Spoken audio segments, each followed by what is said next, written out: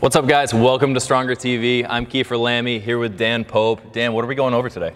I'm really excited today because we're going over back pain and squatting. I like it. We got the spiny to spine here, and I want to go over a few concepts that lead to maybe some increased stress in the spine. The other concept is that when people are in pain, a lot of times they can't tolerate very specific positions. So we're going to talk a little bit about that with our spine model here, and then we're going to demonstrate some good modifications you can do when you have an athlete who's in pain and they want to get out of pain so they continue squatting in the future. Love it. Make sense? Okay.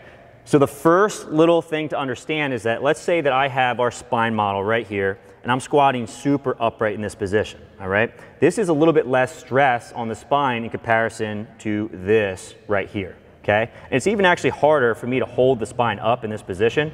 So as you can see, what's happening is these vertebrae all want to slide forward. Those are called shear forces. When I go upright like this, you can see the skeletal structure is supported by itself a little more so, a little less work for some of the muscles to control motion here, all right? So if an athlete with a bunch of pain, a lot of times doing this is a lot more stress on the spine and they don't feel so good, but they get a little more upright and they feel quite a bit better, right? So this would be the difference like between a low bar back squat and more of a front squat or a goblet squat position. You got it, man. Okay. The other thing is that as I descend into the bottom position of a squat, I start to run out of range of motion in my ankles and in my hips. And as this happens, as I go down, my low back naturally has to round a little bit. And this happens with everyone, okay? So let's say I'm going down to the bottom of my squat. As soon as I get down to the bottom, I start to get a little, we call it butt wink, right? Or lumbar spine flexion. Now, some individuals with low back pain, they really don't tolerate this position very well, okay? So another thought that we can do is just to not go quite as deep, right? Or we can add some more mobility to the chain, all right? That might be some mobilizations for the hips, that might be some mobilization for the ankles, or maybe you're putting a lift underneath that athlete's heel, or putting them in Ollie shoes. A lot of those things can reduce some of that flexion in the lower back. Okay. What are you thinking? I like it. You want to go through some squatting and we'll kind of explain it some? Sure, I'll be your dummy. You show me what you want to do. All right, let's go through that low bar back squat. And let's kind of try to go so people can see in the camera. Very good. Alrighty, so first and foremost, let's go down to the bottom of the squat. Give me that low bar. Let me just show these guys what I'm talking about here. So Kiefer's really exaggerating this well. And one of the things you'll see is that his spine is a little bit inclined forward as a result, okay? And that's just going to increase a little bit of stress on that spine there. Now go into a deeper squat for me, Keith. You can see a little bit here, his lower back starts to round some, okay? This is not necessarily a bad thing for most people, but if they have low back pain, a lot of times they won't tolerate this well, all right? Come on back up again. So as you can see, this low bar back squat is not always the most low back friendly exercise from a squatting perspective. Can you show me more of a high bar that's a little bit more upright? Okay. And go ahead down to the bottom of that squat. Okay. Kiefer's actually doing a better job here of staying more upright. So again, a little bit less stress on the spine in this position, which is really nice, okay? Let's have you stand back up again. One of the things I want you to keep in mind is that some people are having mobility restrictions at the ankle, which is naturally going to incline them forward. So if you ask them, hey, stay a little bit more upright in your squat, a lot of times they won't be able to do that, okay? The other piece is how long your femur is and how long your torso is. Do you mind going down to the bottom squat again for me? Sure. Okay, very good. So from the side, let's say that Kiefer has an abnormally long femur. So from here to here is Kiefer's femur. Let's say Kiefer's femur goes all the way back to here, all right? Now his torso has to be more inclined in order to get into a good position. So okay, come on back up again. So get the bar over top of his center of mass. He has to incline his torso more forward, okay? So if you have a person who has naturally long femur and a short torso, their spine has to be more inclined forward. And there's really not much you can do about that besides maybe getting some more mobility at the ankle and a little bit more mobility at the hip so they can just stay into a little bit better position.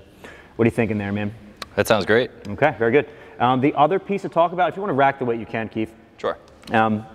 So generally, and this is kind of popping up in some of the research studies that we're seeing, when you give someone a different barbell, which should theoretically keep them more upright, let's say like a front squat or let's say a safety squat bar as opposed to a barbell back squat, and you have them squat, theoretically they can stay more upright in a front squat position or stay a little more upright in a safety squat bar. But the problem is if an athlete has been training a certain squat for a long period of time, they get really strong there and they build a habit of squatting in that position.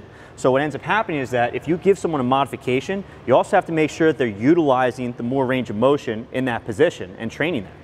What do you think? I think this is a huge thing, because I found this with some of our athletes that we work with here is, we're almost taught to believe that front squat is easier to teach and it's better for you, and so we should do it with all of our athletes, right? But then we get in a kid maybe that's a football player, he came from more of a football background, and they're used to back squatting, they're used to sitting their hips back a ton. I give them a front squat and it hurts just as much or even more. Yeah. Because what we find is that these kids are doing a front squat and we think it's going to be this nice upright position, but they do it like they did their back squat. So they sit back, and now instead of having the bar in the back, they have the bar in the front, and it puts a ton of added stress on their trunk to be able to support it, and it feels crappy. Yeah. So I think it's important to note that, it's not always the magic fix to go to a different squat variation to get a specialty bar or something, but we do kind of have to work on, improving these positions, teaching them how to do a squat, not just trying to give them this magic pill that's going to fix it.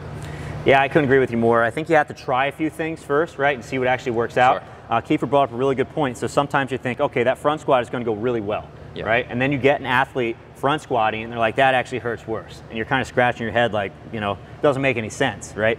At the end of the day, what I tell athletes to try and coaches to try is that try a variety of different exercises and modifications, and just basically use the one that works the best for the athlete on that day, right?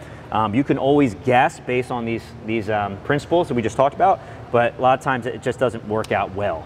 Yeah, I think what's helped me a ton from a coaching perspective is, right away, maybe you're limiting range of motion to something they can control and something that feels good to them. You're slowing down their tempos and reducing the load, so it's a little bit less overall stress, but they have some more awareness of what they're doing. And then, if they do have mobility restrictions, we're spending some time working on that before we start to prepare for the movement and work on those positions. Like you very much. Can I go over a few exercise variations that are pretty good, that don't actually stress the back quite as much? Hell yeah, let's do it. Very good. A couple ideas you can try, even before you change the exercise exercise too much and modify it, is just decreasing the load. And you can do that through a variety of ways. For one, you can increase the repetitions. Let's say that day you're supposed to be doing sets of 3 and you're supposed to be going pretty heavy. If you do sets of, let's say, 6 to 8, you just have to decrease that load. And that decrease in load can decrease the stress on the spine a little bit. The other thing you can try to do is you can add a tempo, right? And add pauses to different parts of the lift. Reason being is that if you have to do 5 repetitions, but you have a 3-second lower and a 3-second pause in the bottom, you definitely have to use less load than if you're just ripping through straight sets, right? So you can just decrease some of the load and sometimes get people squatting pain-free without having to change that modification. At the end of the day, if all else fails and you're still having pain when you're trying to squat, a lot of times I love switching to a single-legged exercise. And I think this is good for 2 reasons, right? So let's say I'm doing a single-legged squat, right? And I'm going down here. I basically have 2 legs and 1 spine. So when I squat, a lot of times my limiting factor is going to be my spine.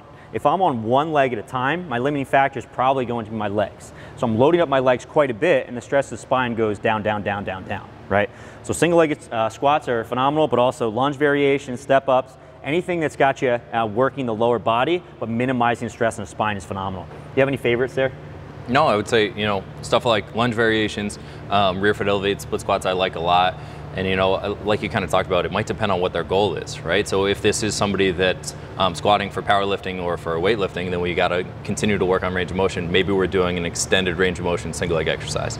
If it's just a field sport athlete, then stuff like single leg squats to a bench where the range of motion is limited and they can really work on control for that, it's going to be money for them. It's going to be phenomenal, yeah. The last thing I will say is that when an athlete is trying to get back to squatting, I think these principles also apply in reverse, right? This is one of the things we talk about a lot with our group Stronger and individuals that have back pain and they're trying to get back to squatting. We want them to slowly ramp up the stress in their spine to the point they can squat again. One of my favorite things to say is that exercise is the medicine that's going to get you better, but it has to be dosed appropriately. So I'm always telling my patients, look, 2 aspirin is great for your headache, whole bottle is going to kill you. You need to find the right dosage to help you, right? It's not the aspirin's fault that you died, it was the dosage. You didn't take it properly. So when you have low back pain, you're trying to work your way back up to squatting, we need to show the spine the exact stress it needs to be able to handle, all right? We do that by squatting, right? Yep. But maybe that athlete has low back pain that you had to take them all the way back down to a lunge because it's so painful. Once they start getting out of pain, we start working on very upright squat positions. As that's feeling better, we go hips back a little bit more so. And then the load keeps on going up over the course of time. And then you have the frequency and the volume, and all that builds over the course of time, so now you're back to squatting, full force again. Love it. Love it too. Anything else? That's it. All right, guys. Thanks again for listening. As always, if you have any other questions or things you want us to address, drop a comment below or DM us, and we'll see you next time.